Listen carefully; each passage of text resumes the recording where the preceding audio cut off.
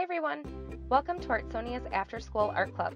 Today we have a fun art project from Mrs. Kostal, an art teacher from Illinois. Hope you enjoy the video and don't forget to have your artwork uploaded to your Artsonia gallery. Hi art fans, I'm Mrs. Kostal. I teach at Holy Trinity School in Westmont and Elm School in Burr Ridge, Illinois, and I also run the blog No Corner Sons. Today we are going to be making some planet pictures and we are going to be mixing tints and shades to make things look three-dimensional. Let's go! For this project, you will need a pencil and eraser, 1 or 2 pieces of paper, a bunch of circles you can trace in various sizes, rolls of tape, lids, cups, jars, caps, anything circle. Oil pastels. Make sure you have white and black. A paper towel, scissors, glue, and a piece of black construction paper to finish off the piece. If you do not have black construction paper at home, you can also color your background with crayons, markers, or watercolor paint. With pencil, trace a bunch of circles all over your white paper.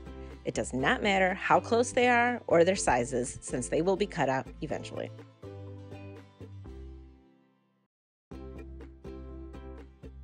One of these circles will become your sun, and hence your light source when you begin shading. I chose this nice corner circle to be my sun. I'm going to color it yellow for now. You can always add more plasma and rays coming from it later. For all my other circles, I am going to use the body of my oil pastel to lightly color them. I am cleaning off the edge of the pastel first because sometimes they have other colors messed up on them or kind of gunked up. If your pastels are nice and new and you don't want to peel off the labels or break them to use their edges, I totally get that. At school, we only have the privilege of working with brand spanking new supplies for like 1 week of the year.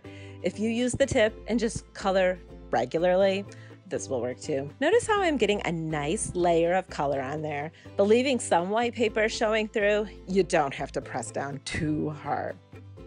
You can color all of your circles this way. Don't make a white or black planet though, since we will be using those colors to mix our tints and shade.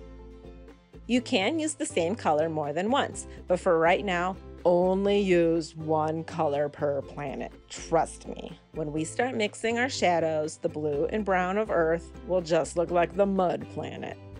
Hopefully you are not panicking right now about not having all 8 planets, and you don't have to worry about making your planets the correct size proportionally to one another or the correct color in our solar system.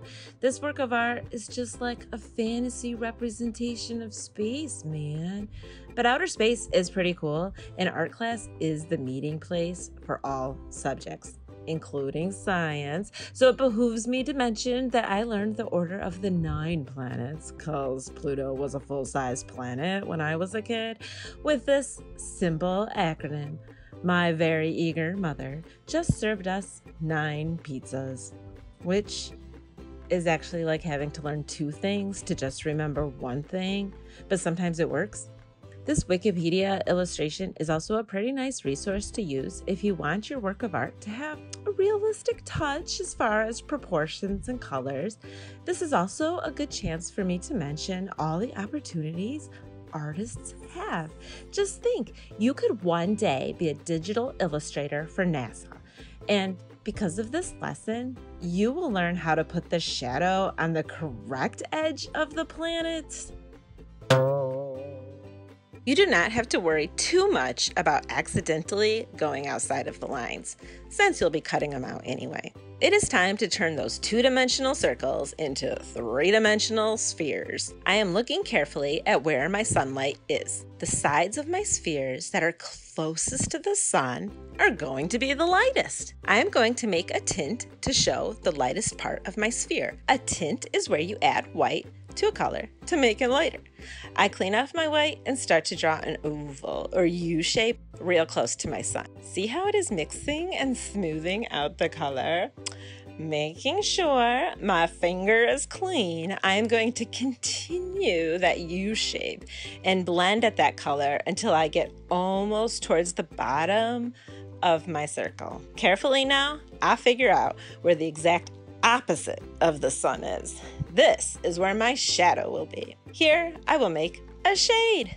A shade is when a color mixes with black. I draw just a single fat line of black and continue mixing it with the color in that U motion. Keep doing this with every single circle. Turn them all into spheres.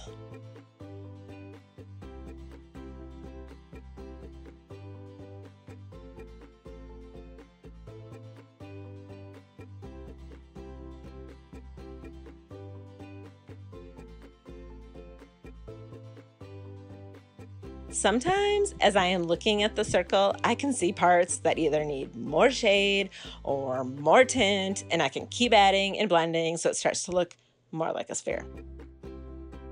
Each time I blend, I keep my fingers moving in a U, and I make sure they are clean. Once all your circles are spheres, you can add things like rings, land masses, or plasma spewing fireballs.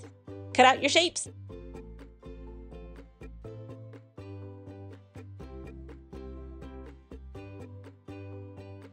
And arrange them on your black paper any way you want. But make sure your light source makes sense. Wherever you put your sun, you have to make sure that the light side of all your planets is facing the light source, and the dark side of the planets is facing away from the sun. Don't make the same mistake as the Wikipedia guy. Now, with itty bitty little baby dots of glue, glue them to your black paper, or color a second paper with marker, crayon, or watercolor and glue your planets to it. Use white to add stars, rockets, satellites, and astronauts. Whatever else you might find in space. Ta-da! All right, so how did your picture turn out? I can't wait to see it. Thanks for making art with me today. Bye!